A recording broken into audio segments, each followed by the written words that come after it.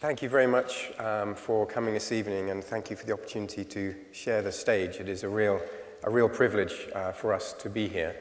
So I'll speak today about the Google Cultural Institute, about what we do, where we work, and so on. In short, it's a non-profit part of Google, okay? And we create digital platforms for cultural organizations to share their stories with the world. So I'm going to take you through that platform and describe different parts of it and different projects that we work with. We describe it as technologies that make the world's culture accessible to anyone, anywhere. And we kind of split this in two ways. Firstly is really for the culturally curious, whom I'm sure many of you are culturally curious here tonight. So this is a kind of public-facing platform, website, and set of digital technologies that bring culture to people. But a critical part of that, and a critical part of how we operate, is creating tools for museums, tools for archaeological organizations, tools for cultural organizations of many kinds. These are the things that go on behind the scenes. You can see a little glimpse here. This is a small street view trolley that we're taking around a museum, and I'll show you what that means in practice later in the presentation. But I'm going to focus on the culturally curious side and talk you through what we present to you all and how we do so. Here is the homepage of our main website at google.com/Cultural Institute. And if I just scroll down a little, you can immediately see there's a sort of variety of content. Some of this content here is from the British Museum, which I'll talk about later today. But we split the content into different areas, into different kind of cultural disciplines. So on the left, we have the art project. In the center, historic moments.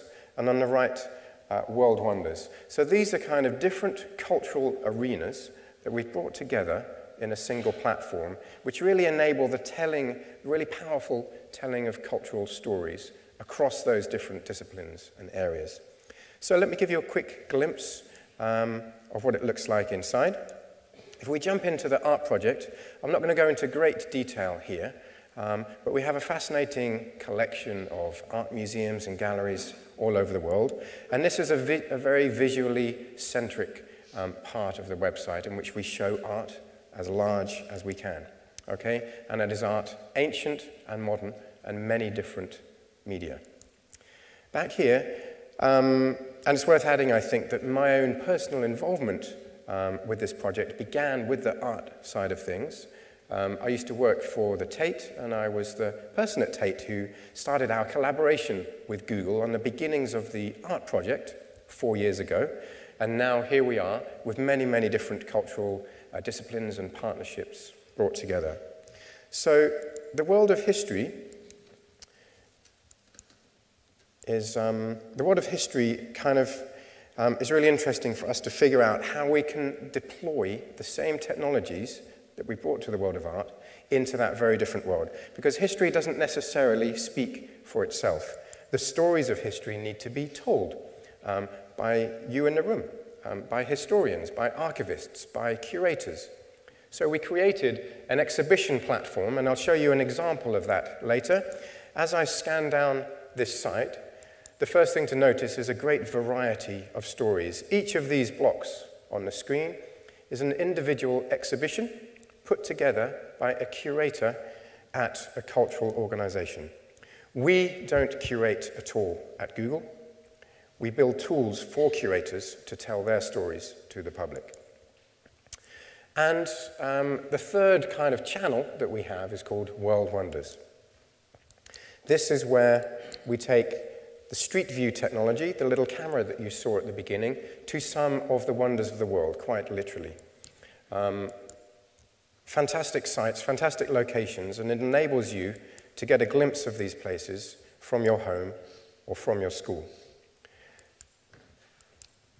And of course, some places much closer to home. We've got about 200 or 300 different sites that we've taken to this treatment. So let's go into some kind of specific examples of what this means in practice. An overview really of the collections that we have is here, 891 cultural organizations that we work with.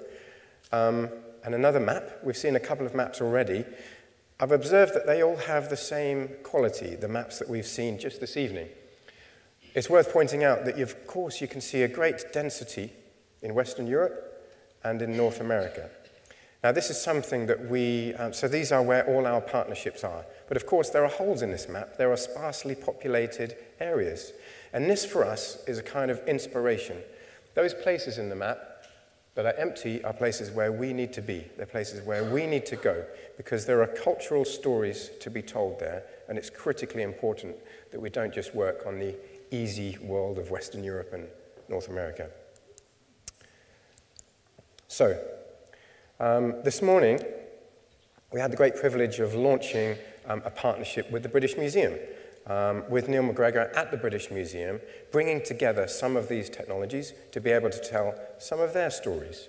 And I'll take you through the technologies one by one.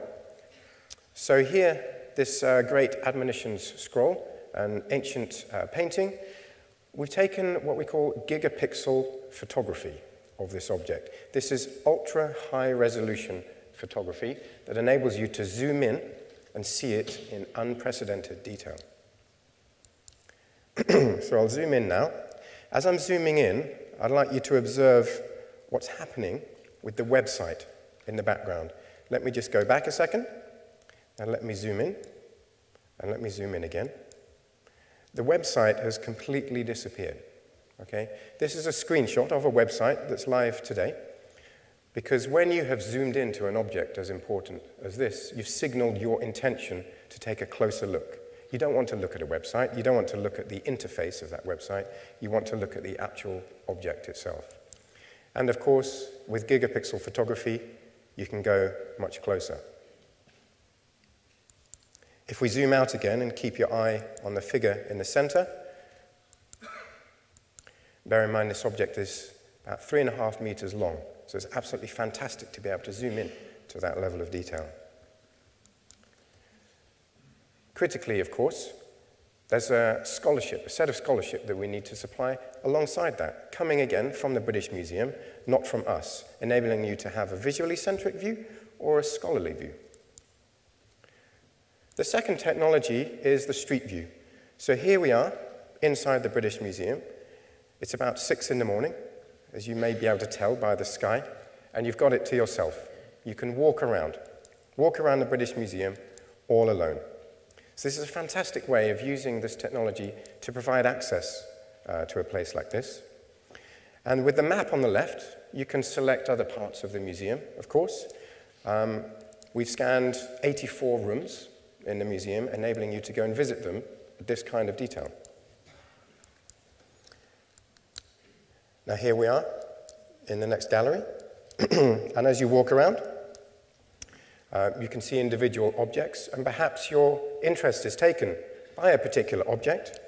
You can click the marker next to it, and then zoom right in to see it in great detail, and of course to get the scholarly information again.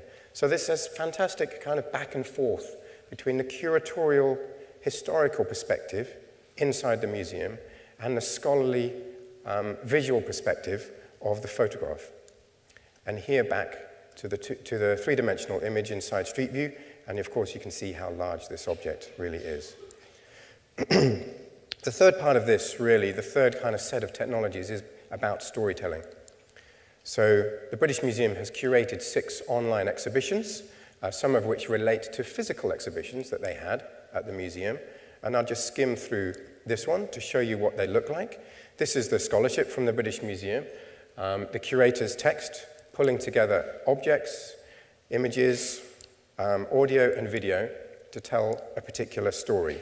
And of course, these are all engaging and a wonderful way of getting a focused view on a particular topic. And there's a number of different techniques that we use to bring together here. So for example, with this object, you can play a video next to it whilst you're staring at the object to provide additional context.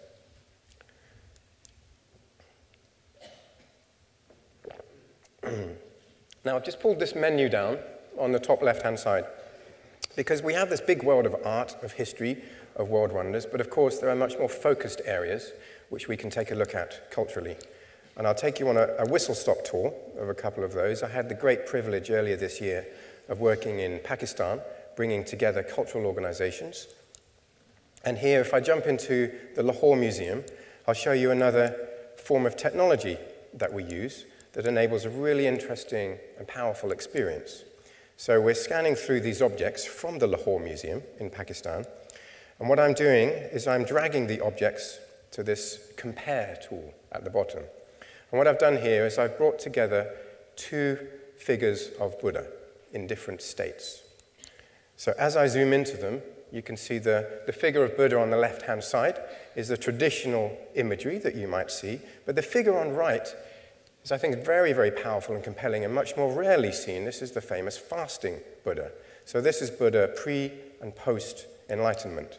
And of course, being able to have these side by side enables you to tell a very powerful story.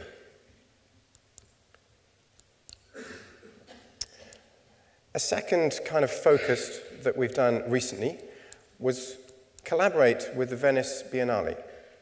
So here, the Biennale, of course, is a uniquely transitory experience. It's every 2 years, things are up for a few months, and then they're gone.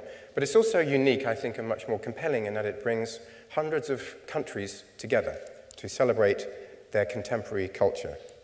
So we collaborated with the Biennale, using the sets of technologies that you've seen already, and we brought together 71 of the pavilions from the Venice Biennale on the platform. So these pavilions are still up, but they're actually closing in about a week, and then of course they'll be gone forever in the physical world, but maintained for posterity on this platform.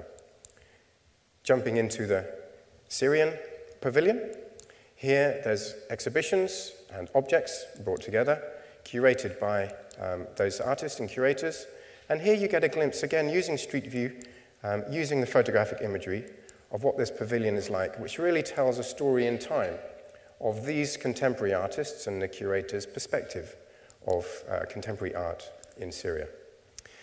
Now, all these things are kind of very useful, very interesting, very powerful, engaging on the desktop web format, but we recognize that more and more of us are using mobile phones in more interesting and powerful ways. So everything that you've seen is available on your phone, either through the mobile web or through a series of mobile applications. So we've worked with just over 100 of our partners to develop apps specifically for them, so you can download an app from any of these partners and have their content available in your pocket at any time, which is particularly suitable for when you're on the way to visit that museum, pre-visit or post-visit, or while you're there, to find out what's on and to take a closer look at it. So, when we're developing all these tools, when we're developing this innovative technology and bringing it into the world of culture, we've begun to feel a responsibility about how we do it, about exactly what we do. So we created this lab.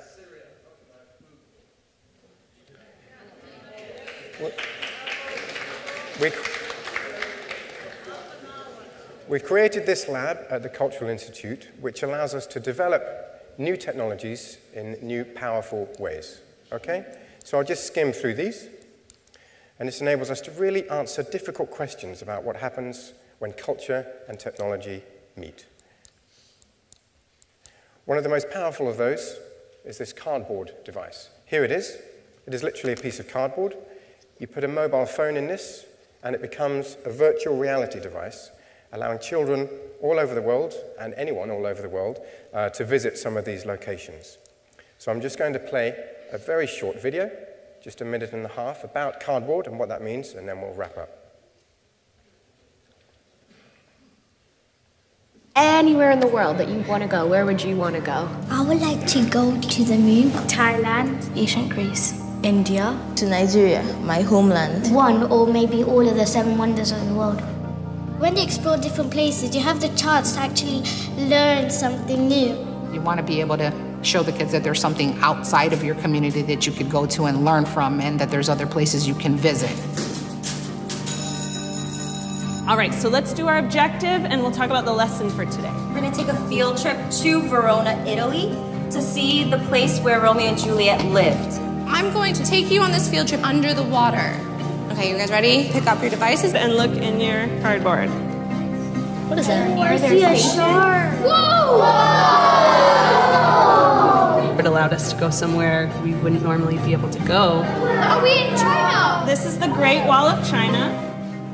We got to see the place itself so we could actually understand what she was talking about. How long would it take to walk the length of the Great Wall of China? So much more enriching than just showing them a picture or just having them read about it. This device can actually make us go to places that we've never been before. It brings the lesson to you. You have to see it for yourself to believe it. There's so much other places to see, so you know that it's never going to end.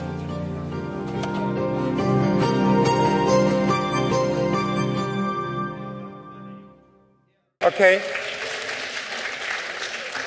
I'll just wrap up with a final remark that it's a great privilege to work on this project. It's very inspiring to work with global culture. Of course, we can't do anything if that culture doesn't exist, if it's not preserved and protected. So I'll make way for what you've been waiting for this evening, and thank you for your time.